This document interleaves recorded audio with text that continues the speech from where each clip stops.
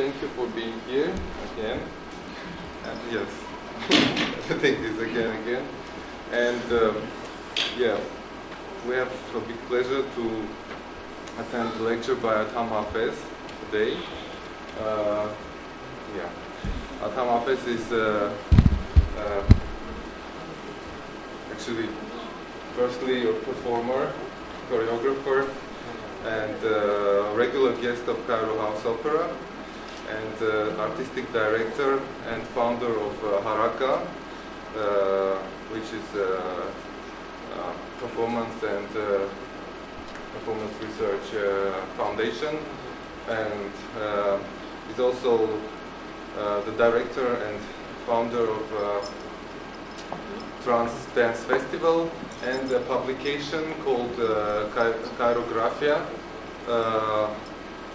dedicated to critical theory, critical research, research on performance, so on and so on. And one more thing.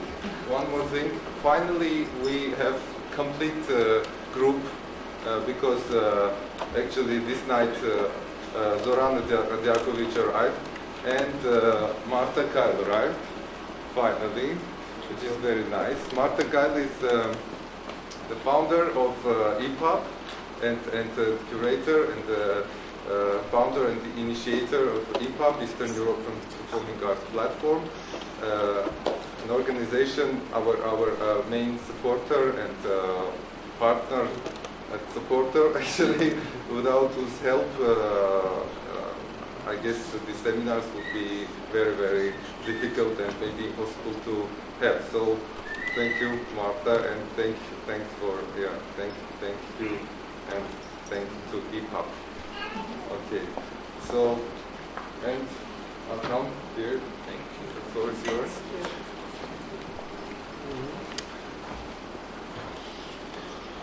Okay? No, it's not okay. Maybe. It was interesting, I was saying this earlier to Marina, that I already know almost everyone who's sitting here, which is a nice setting to giving a talk to know almost everyone. So, no performance. So I decided instead of reading from, like reading a text, that I wrote to actually read about the text, or talk actually. Just go through points, and maybe at certain points I'll need your help to continue the talk. Maybe not, we'll see. But let me know when technically I could start.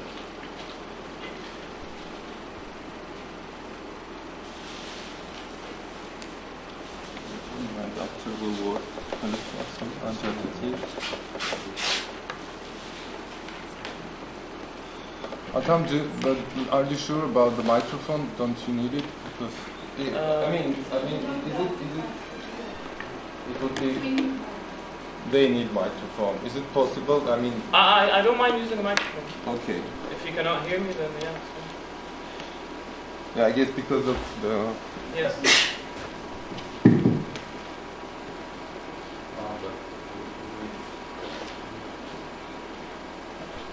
Hello. Oh, it's too loud.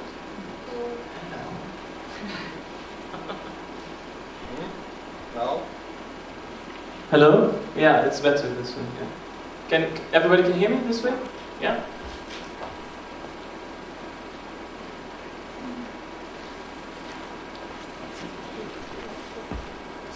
Tom?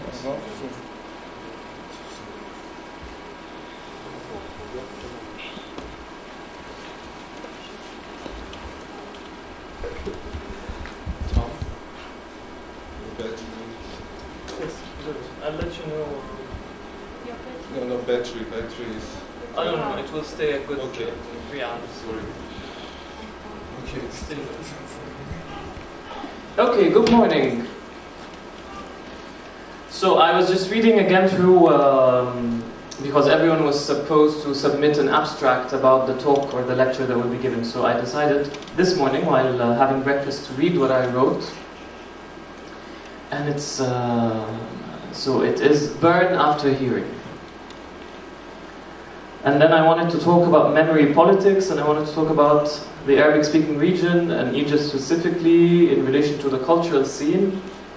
a police state, fundamentalist Islam, the role of the curator, and many other things. So,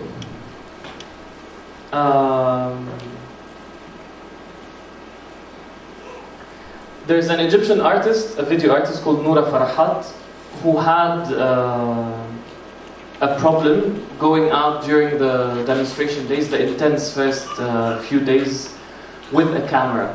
So for a whole year, she would just go out demonstrating like everybody else who felt compelled to be on the streets, but without a camera because she felt it would separate her from the event. And holding the camera in her hand as an object would immediately put her in another position that she was not sure she wants to have. Or another feeling of her body in the space that she was not sure she was ready for. Yet on the 17th of December 2011, it was the first and the only day that she went out with a camera on Tahrir. And here I would like actually to play the video called Archive, a video shot by Noura Farahat on a side street of Tahrir Square, the 17th of December. بالكتاب حضرتك هم من فوق العماد كانوا بيزقلوا بالطوب، ففي طوبه جت عندي فرايح جنب الحيطه استخبى من الطوب، فلقيت كرتونه كامله اترمت على الارض من ضمنها الكتاب ده، واللي مش عارف قيمه الكتاب ده خده، ناس كتيره مش عارفه قيمه الكتب دي خدتها.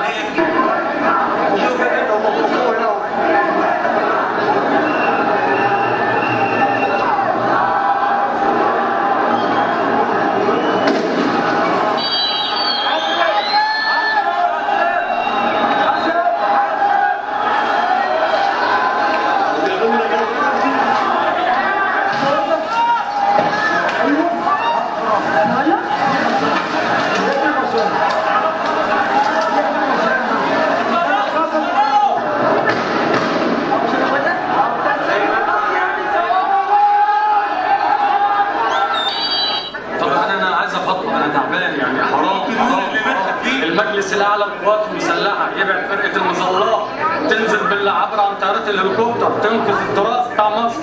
هم لو عايزين ينقذوا التراث بتاع مصر هينقذوه. هم لو عايزين يحموا التراث بتاعنا يحموه.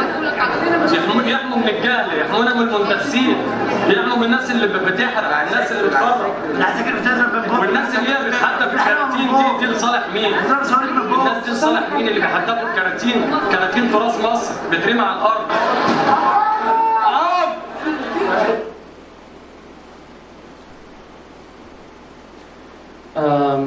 We will look afterwards on another video shot the same night by Noura, where something happens that made her decide then not to go out again with the camera on the square. This was shot on the side street from Tahrir, where the Egyptian Institute, or the Scientific Society of Egypt, also known as l'Institut d'Égypte, was being set on fire, 17th of December 2011. L'Institut d'Égypte was established 1798 in Egypt, and the first director for it was Gaspard Monge, who was the president, who is also the founder of what we know as descriptive geometry, which is the science that then led to technical drawing and technical design. The director of the literature and arts at the Institut d'Égypte at the time was Denon, who later, after serving in Egypt, became the first director of the Musée du Louvre in Paris. The institute was established by Napoleon Bonaparte, and it was the largest scientific society outside of France. Burnt in December 2011, 17th of December, entirely burnt, except for a few books that were saved. Not a few, 200,000 books or something like this. But for an institute that had gems and historical documents, the 20 volumes of the description of Egypt were entirely burnt. The Atlas of Lower and Upper Egypt was entirely burnt. The Atlas of Ancient Indian Arts was entirely burnt, among many other books and volumes and documents that were lost on that evening. This was not the first time that something in Egypt with this importance and with a collection as relevant to heritage of the country and of the region, but also towards heritage in general, would be set on fire. Before I continue, I would like to see the second video, please.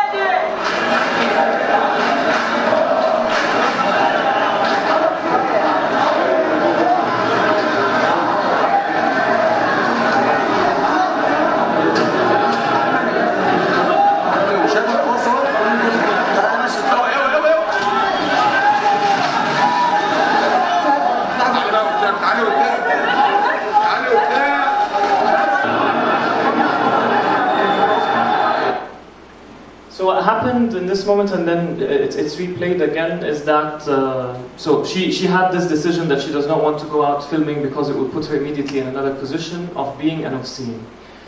And then almost a year after, when this was happening, she felt compelled to be on the street with a camera because someone should be documenting what is happening, which until now is not clear exactly what happened. We know that a building was set on fire, many historical collections were lost forever. A few that were saved are basically buried in the vaults of the National Archives, and I'm going to be talking about this shortly. We were not sure who was setting the building on fire. There were all sorts of actors from that performance who were present, but it was quite mysterious. So there was the military officers who were there throwing books back at us. So whenever we collect books and save them, they would actually throw them from the window or from the tree, as you saw. There were also the special forces, like the man was speaking earlier, who could have intervened to stop the fire, whether by entering and arresting whoever was setting the place on fire, or by sending the fire brigades to just extinguish it. There were many security forces, there were ambulances, there were all sorts of possibilities of saving this institution, but it was very clear that this was meant to happen. So the fact that this was supposed to happen makes one wonder what kind of meaning they wanted to produce by this gesture, or what they were trying to produce as an effect. What were they trying to do, literally? Yet what I find interesting here is that you see all this green laser that became the best-selling tool in the Egyptian revolution, and lately is becoming very annoying to helicopters. But people were pointing whenever they saw a police officer, an army officer, or someone who is in the institute and is whether throwing a Molotov cocktail or throwing books. So they were pointing at them. And at a certain point, the filmmaker pointed at someone, and the friend with her next to her also pointed. And what happens, which you see right now, is that they decided to set the filmmaker herself on fire. So what happens is that she gets engulfed by fire. This is when the image completely turns white. Could you please play this?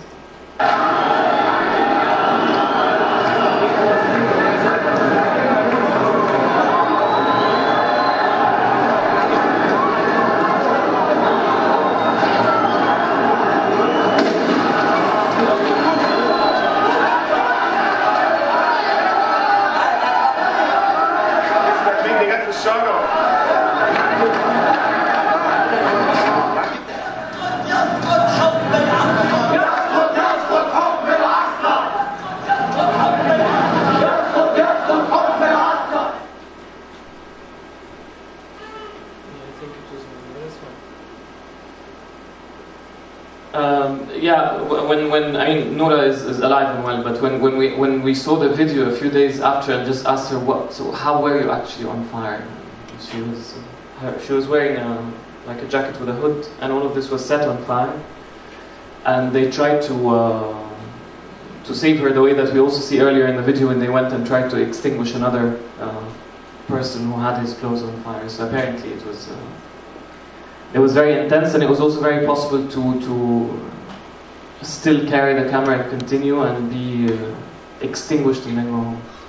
She stopped taking the camera and going out to film because to her it was very clear that she really went into that position of a very embodied witness to what was happening, and at the same time very distant because of the camera, distant enough that she was being set on fire and she still would not have the normal reaction, but actually was still trying to hold on to the camera. When it was burnt, what happened that night is a lot of activists tried to go to the place to collect as many books as possible. And then there was the question of what do we do? Because it is very clear that we are now part, whoever was there is part of this performance, is part of a state decision, clearly a state decision, that this building has to be burnt. If you would just open the PDF file, please. So we formed, together with a few random activists and artists and scholars, a group of people to just go and collect the books. And we ordered a few big trucks. We started fighting with the military officers there. Of course, they came up with all sorts of reasons to prevent us from collecting the books. That, oh, you are white, then you are a spy because you're not Egyptian. What are you doing here? You're about to steal these books. Or you're Egyptian and visibly looking like an Egyptian. What are you doing there if you do not work with the Ministry of Culture or the Ministry of Education or the Ministry of Antiquities? Then you do not have the right to enter this building or to save these books. So after so many conversations and arrests that would happen for 5-10 minutes, and then they would release you, and then you would go to the next checkpoint, and then it would happen again, and this insanity. And of course, at the same time, after many discussions to convince a lot of people that no, you cannot take these books home. This way you're not saving the books, and no, we will not allow anybody to take these books home. The common decision was to take the books to the National Archives. And here, this is a picture from underneath the National Archives. The National Archives, or Dar al-Wathaiq wal-Kutub, is one of the largest archival units in the Arabic-speaking region. And it hosts collections of books, documents, artifacts, manuscripts that are of a great value in relation to the political history of Egypt and of the region, not just in relation to arts and culture, but really in relation to everything, from maps to agreements, to contracts, to documentation of crimes, particular crimes, and so on. Yet at the same time, the National Archives, being a body of such an importance, directly involved in the forming and in the preservation of the memory of a certain people at a certain place and at a certain time. And being positioned in what has been described often, Egypt as a police state, and I'm going to speak also about that, there is a police station inside the National Archives. This police unit, the mere placement of it inside this institution is a direct announcement of the nature of the work of this archive. One does not need to read a mission statement on what this archive does. If one has to go to an archive and first pass through a police station, sign in and sign out, when you go, leave in your data, your ID number. This is not necessary if you're just going there to the outlets, because they have a lot of publications, and you could just go and buy a subsidized book at the price of £1 or £2, which is not even 20 or 30 euro cents. You don't need to do this if you're just on the consuming end. But if you're going to enter the archive and you're going to access the documents and you're going to deal with it as a researcher, then this is a very different story. Established in 1913 or around that period, a security body was created in Egypt when Egypt was still under British mandate. In 1936, this security apparatus was reinvented, and it was supposed to be dealing with the security of the people in Egypt. Like in any country, a Ministry of Interior Affairs would be the equivalent. But it was a parallel body existing within the framework of the Ministry of Interior Affairs, but continued to work as a separate entity that has its own director and its own direction.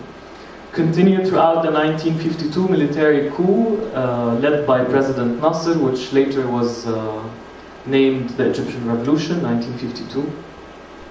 And it's only until the time of President Sadat where it was named the State Security Apparatus.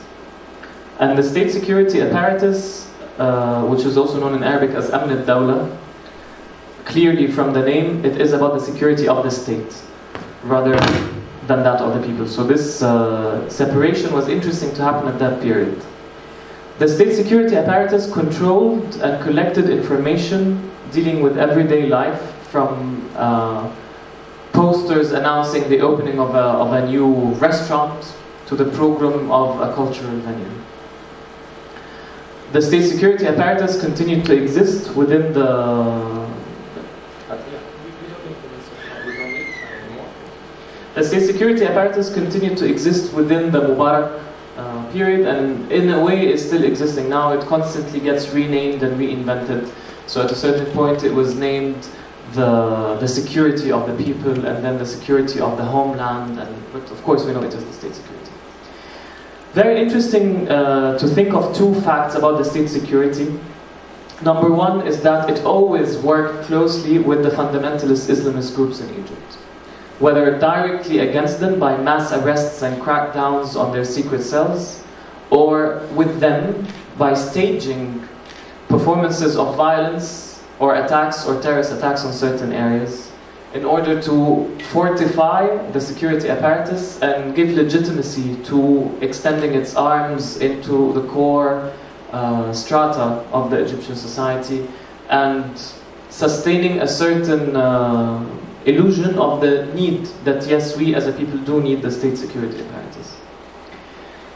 It was during the period of Sadat that the state security evolved beyond control, one would say, eventually having its own massive fortress in the area called Nasr City.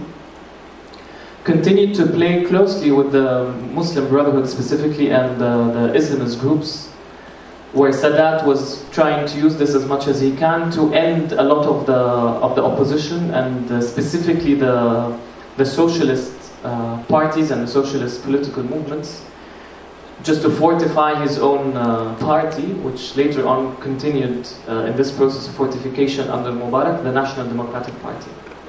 Worth mentioning, though, is that on the 6th of October 1981, President Sadat was in Nasr City, the neighborhood that has the state security, the fortress that he built. And while celebrating the day of victory, 6th of October, Sadat was murdered there in this neighborhood by members of the Islamist groups that he was playing with through this state apparatus. Now we go again out of this tangent, and we think of the Cairo Opera House that was built by Khedive Ismail in the 1800s, 1871 specifically. And it was celebrating the establishment of the Suez Canal, and it was an opera house that commissioned pieces such as Aida by Verdi, for example, and it witnessed the premiere of Rigoletto.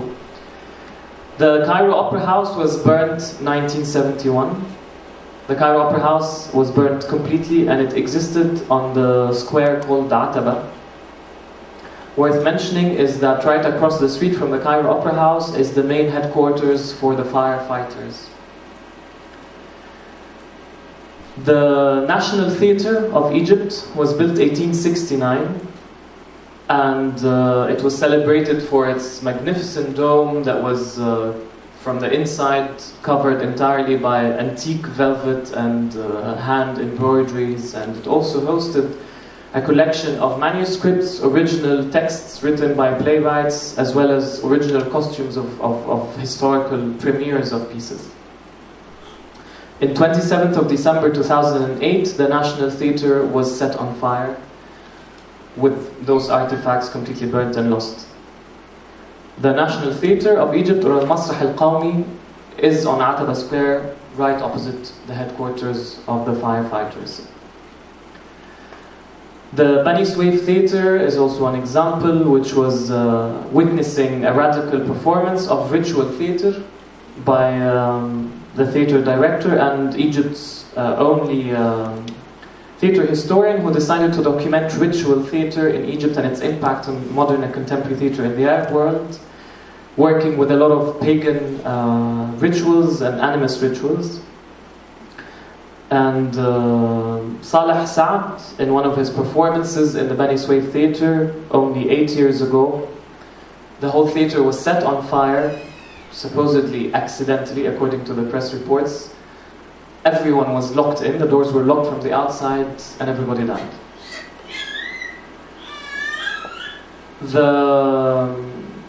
The list goes back as far as the burning of Bibliotheca Alexandrina, centuries ago. The list is also not exclusive to Egypt, that of burning. One remembers many examples, whether in Baghdad or whether Kristallnacht. The list is quite long. I would like to go back to the moment of the establishment of the new Cairo Opera House, which is in 1989, under President Mubarak. So now the National Democratic Party has become the only party ruling Egypt, one could say, or 95%, where Mubarak was winning elections by 99.8%, so there's practically no opposition, everybody wanted Mubarak. And the Amn al-Dawla, or the state security apparatus, was also at its best. And this is where really one could describe it as a police state. The new Cairo Opera House hosted the Palace of the Arts. It also hosted the Artistic Creativity Center, which is the place that had a theater school, that had the modern dance school, which is where I studied. The complex of the new Cairo Opera House also hosted the Haneger Theater, which is an independent theater space, even though existing within the Ministry of Culture, but is supposed to give independence to people working in the cultural field and allow independent companies to come and show their work there. So they do not have to belong to a particular syndicate in order to use state theaters. So what is the story about independent and not independent? Before Nasser, the cultural scene in Egypt was mainly run by the philanthropic community. It was if there was a theater company, it was privately owned. There was nothing as a state-owned company. Even when the Royal Opera House was established, the Khedivian Opera House in the 1870s, or before this, when the theater of Azbakiyya was established in the 1700s, and we're just going to talk about that part rather than go further back in history. But in this period, it was mainly private companies showing work that is written for these houses by companies that are resident companies in these houses, or inviting companies. So the Azbakiyya Theatre was famous for its collaborations with the Comédie Française, for example, from France. The Royal Opera House was famous for working often with La Scala from Milan. And those theatres continued to exist that way, where any Egyptian artist would have the right to go and create a piece. Of course, you have to make it worth their while so that your work is shown, or you have to be collaborating with a big star, the usual. Until the 1952 coup, when Nasser had the idea of nationalizing Egypt, including culture. And this was the birth of the nationalist, pan-Arabist Nasser project, which had at its core a development side, where he reinvented the cultural scene.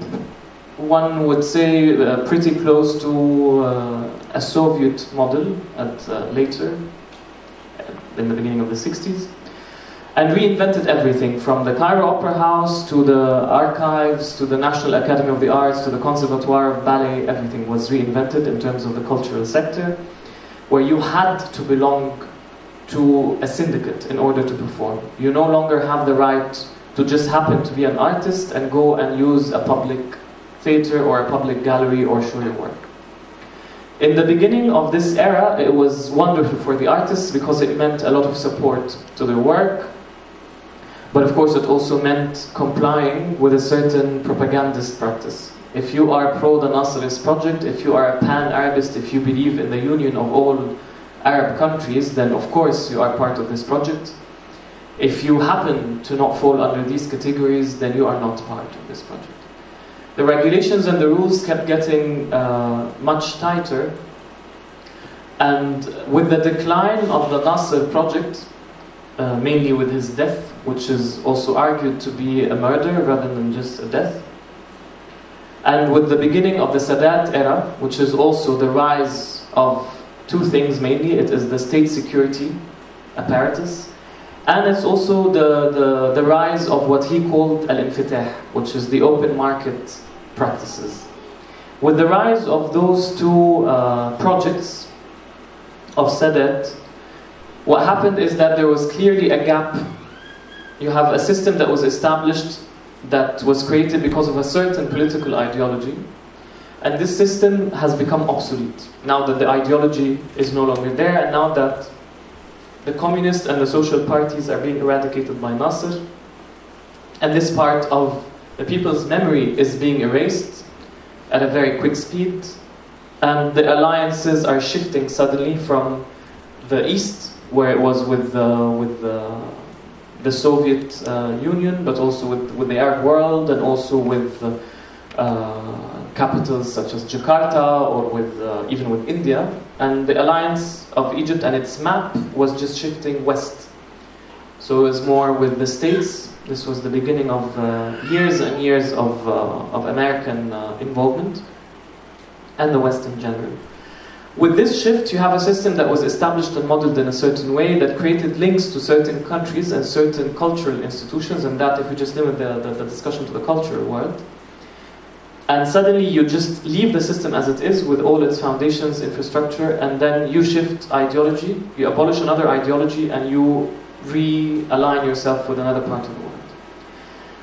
Suddenly the system started to eat itself, and it became just bureaucracy for the sake of bureaucracy, with laws increasing more and more, censorship rising because of the Amn al-Dawla, the state security structure, and the taxes becoming radically different if you are an independent artist, which means you do not work with the state and you're not sponsored by the state. You have to pay much more, you do not have the right to use the state theatre, and so on.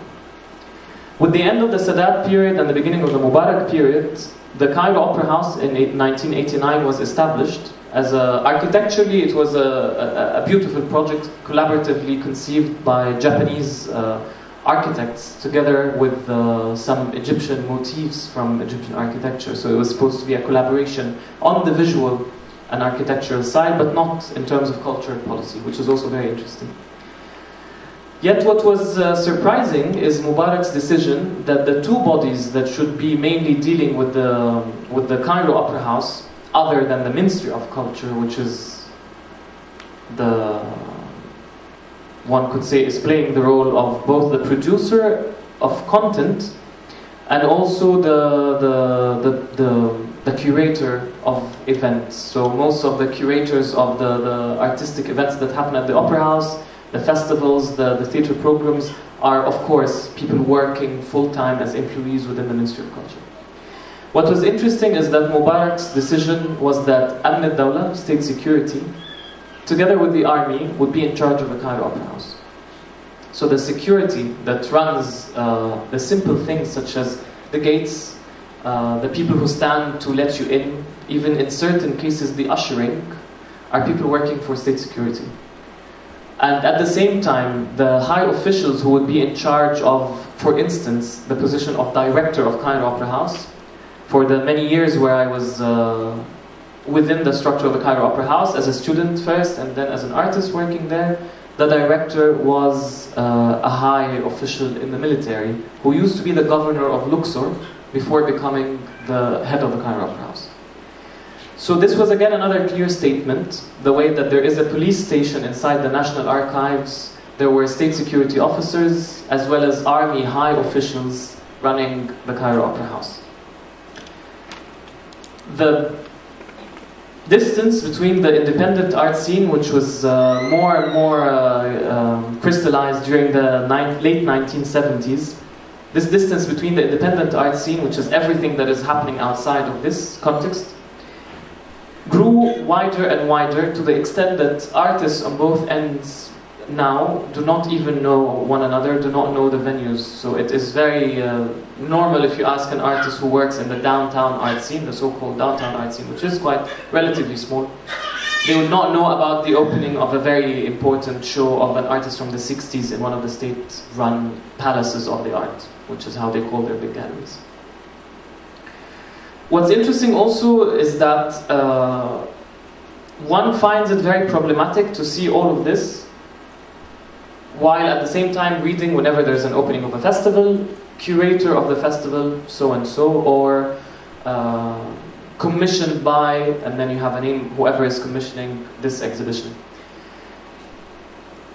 I don't have to wonder, I would like to say, I wonder how does it operate within this system that you actually curate. I don't have to wonder because many times I was confronted by what it is actually to meet a curator from this scene, what it is to try to access these archives, what it is to try to work at the music library, what it is to study in the Cairo Opera House. The examples to explain to you a bit more the role of the curator here, or the role of the director of the festival, or the director of the theatre, are quite colorful, one must say. For instance, the performance in 2009 by Dalia Al-Abd, the Egyptian choreographer who was based in New York, and focuses mainly on Graham technique transported into contemporary dance practices, was reported to the Egyptian police, given that it is so easy to do this at the Cairo Opera House if you have a performance with the state security being there, was reported by the cultural representatives of the so-called independent theatre, the Haneger, on the day of her premiere. And while the audience was there and already they had purchased their tickets and she was about to open, the backstage was flooded by police officers, something like 20-25 police officers, who insisted that the show must be stopped because she had not sent her text, even though there was only like 5-6 words in a 1-hour dance performance, that she had not submitted her text neither to the syndicate of theatre or the house of production of theatre, nor to the censorship departments. Therefore, she is not allowed to perform. What happened there is just pure luck, that the audience heard that the police is backstage, so audiences flooded the backstage and they went and asked for their money back for the tickets from these police officers. They said, we don't mind you stopping it, just pay us for our tickets, which the police officers refused to do, and then the audience members then insisted that they have to see the show. And she performed only that one night and then they cancelled the show that it took months for her to produce. Another case is of Laila Suleiman, the theatre maker, who was just 2 days before the performance, already after having her posters printed out, forced to change the title of her performance because it referenced the state security and she's not allowed to. And instead of saying at your own service or something like this, which is reminiscent of the slogan of the old police body, she had to just use 1 word or 2 words, so it becomes this absurd title that is completely meaningless. The music library, the man in charge of the collections, who is curating collections on everything that happens in terms of live performance on theatres of the state theatres in Cairo, refused, and this is his own decision, but of course it is within a certain system, so we know it is also the system's decision, refused to allow access to this collection. So for instance, in 2004 I produced a solo called High Voltage that was premiered at the Cairo Opera House. Later, a few years after that, I realized that the copy that I have of the documentation was not well shot, and I know that the Cairo Opera House filmed with many cameras. I go there asking to have a copy of my own performance, and they refuse. Because I don't have the right, because I'm not part of the system, because he has orders, the reasons are plenty. Then I asked him to just merely sit and watch it there in one of the cabins that they have, and they also refused. After having paid the ticket, because one pays a ticket to enter the library, again, very cheap, but just to formalize it more and make it more and more inaccessible. The National Archives, that night of the 17th of December 2011, when we were submitting, when we thought we should submit the books that we had collected into the belly of the whale that we saw with these women wearing white gowns, that day, after collecting everything, we were faced by a system. There are 2 ways of thinking about it. We were faced by a short circuit within the system, or we short-circuited the system because they were trying to burn the books. We put the books on trucks, we jumped inside the building, collected the stuff, and now we said it is ready to be transported. Of course, this doesn't work with the dramaturgy of this higher performance that was being staged. It's interesting, this use of fire as what one could draw a theatrical comparison as a deus ex machina. What do we do now? We don't know what to do, just set the building on fire. And you set the building on fire, but of course fire also has a mind of its own, because it either destroys the building entirely, or it turns it into an edifice of destruction, like the case of the L'Institut d'Egypte, which then remained from inside completely burnt out, from outside, because of the inside is a wooden structure and from the outside it's a stone structure. It really remained looking like catastrophic. I mean, it has not burned down to ashes. It's just standing there to remind you constantly of this event, which I think in that case what was the meaning that was being produced. It was the easiest way to cover up for so many volumes that have been sold in the black market of very historically relevant documents. And as I stood there that night with a book curator from Belgium, and he said, don't worry, most of the important books are already now owned by NSGB branch and I don't know where in Switzerland and HSBC, and I don't know, and he was like comforting me that I shouldn't worry because these books have already been sold black market long time ago. So they exist in happier contexts, probably in a humidity controlled rooms as well. And I was just standing there watching the building being set on fire. I'm supposed to feel it. But at the same time, it wasn't just the perfect way to cover up for the fact that these books have already been sold and that this culture was, that the access to this cultural heritage body has been made more and more difficult, but also to incriminate the revolutionaries and demonstrators on the streets. It was the easiest way. You would go and set this building on fire, nobody knows who did it. The easiest press statement would be that this is the fault of the demonstrators. And on television, the official account of the SCAF, the Supreme Council of Armed Forces that was ruling Egypt at the time that this was happening, next morning what was literally said is that this was done by the protesters and they deserve not just to be shot at, they deserve to be put in Hitler's furnaces. This was an official statement by Mr. Kato, who is now facing charges of being pro-Nazi. I don't know if the case is resolved or not. I wanted to go from there, from this discussion, to something else in relation to the archives. Because it was very interesting when you are looking at these half-burned books, some of them dating to the 1700s or the 1800s, so there are already pages that are very tired and exhausted. They are probably full of dust, which means they can also completely rot in a second if they're wet, and of course they were wet because we were trying to extinguish everything. We collect them, we're standing there, and then suddenly there's a co-author improvising within somebody's performance. No, you are not going to set this on fire, we're going to transport these books. We stand there, and there were the police officers, and the police officers refused to let us move these books because these are books belonging to national heritage and we don't know where you're going to take these books. What we decided to do collectively, after the advice of a completely and entirely insane war journalist who happened to be with us on site, an Egyptian woman by the name of Mariam Sami, who said, let's go and convince the police that we are thieves, that we are actually stealing trucks of books, and that they should arrest us, confiscate these books, take us to the National Archives because it has a police station. And they deliver us to the police, and then we handle it once we're there. So we actually did that. We did this fantastic performance of being criminals. We went to the police officers and were like, please take the ID cards. We are willingly giving you ourselves and our ID cards. This is evidence, so you should confiscate it. You should also put us in these trucks, ride the trucks with us, because there was also the fear that if we just give them the trucks, they would just go and drown them in the Nile. You know, I mean, if they are so willingly adamant on destroying these books, you don't know what's going to happen if they just have the trucks full of these books. And they followed through. So we get into the trucks with them after giving them our national IDs. We go with the trucks at 3 in the morning or something like this. We arrive to the National Archives building. We convince them to open the doors. Of course, they don't want to open the doors, but then we were plenty, so they opened the doors. We go in, and then it was yards and yards of books in the garden. We were trying to dry them as much as we can, calling anyone we know who could open the storage of, I don't know where, that has blotting paper so that we dry them, or plastic so that we wrap them, or a vacuum sealing machine and so on. 48 hours, everybody who was there was just going back and forth between both buildings, seeing if all books were taken out of the building, if the process of saving the books is still continuing there.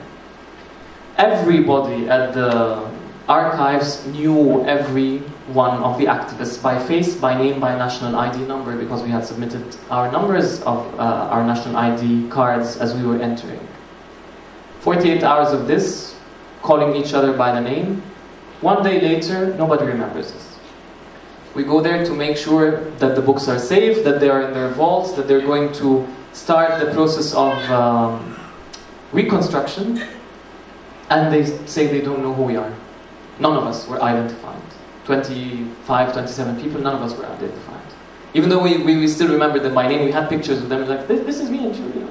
Just 3 days ago in the garden here with a mess of books, and you prevented me from taking a picture of this book because he said, why are you taking a picture? And I told you just to remember that this glorious book, I held it in my hands, and you said, no, you shouldn't show anyone these pictures. No, we don't remember you, this didn't happen, you didn't come here. Somebody saved the books, yes, of course, but it's not you. Somebody did. Of course, we knew that the books were not going in the process of reconstruction, but again, it was interesting how memory becomes a site of intense political work, where the director of the museum, of the archives, announces officially that something like 80% or more than that of the books have been restored in like 4 weeks' time, which is impossible.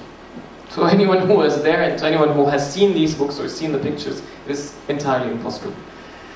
Then we knew that what we've done is basically burying these books, so taking them from a place that was being set on fire to bury them under the National Archives rather than put them in the National Archives.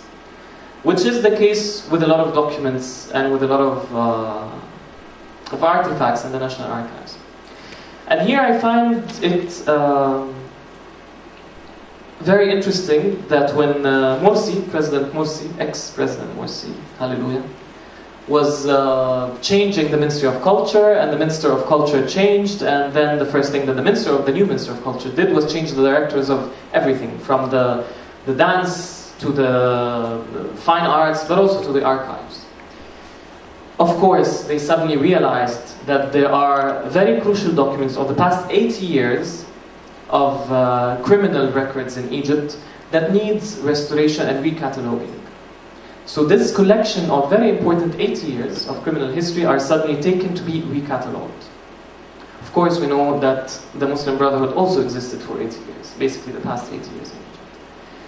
So with these, with one regime falling and another coming, with the socialist Nasserist project failing or being put on hold or stopped by the Sadat one ending by an assassination, Mubarak comes and the state security. It ends and the Muslim Brotherhood come after an interim period with the military, and the Muslim Brotherhood sort of believe that they are continuing now, but then nobody knows who is running and everybody else thinks it's the military, but it's a total mess. But anyway, with this constant change of regimes in Egypt, it is very interesting that the role of theater, the director of a theater, or director of a museum, or the collector of the music library, or the role of the director of the National Archives has not changed.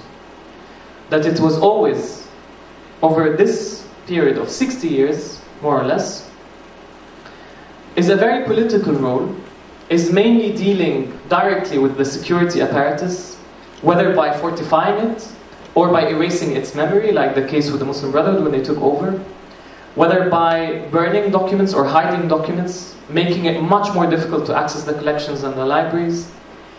And I wonder, this is where one raises the question, if this role, how clearly understood it is, almost as if in the job description, this is what's written when you go to apply for this job. I wonder if this was born within the Nasserist project during the period of this hegemony on culture as a whole and the state, or because of the failure of, not on an ideological level, but really the failure on the level of the dream, the collective dream of the people, that the country is ours, everything is ours, and this dream of re-owning your own country after years and years and years of colonialist